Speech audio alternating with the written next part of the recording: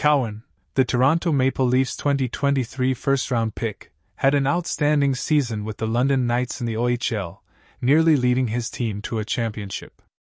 Now, the young prospect is focused on securing a spot on the Leafs roster after training camp. Cowan, who has emerged as one of the top prospects in his class, has shown great leadership and determination both on and off the ice.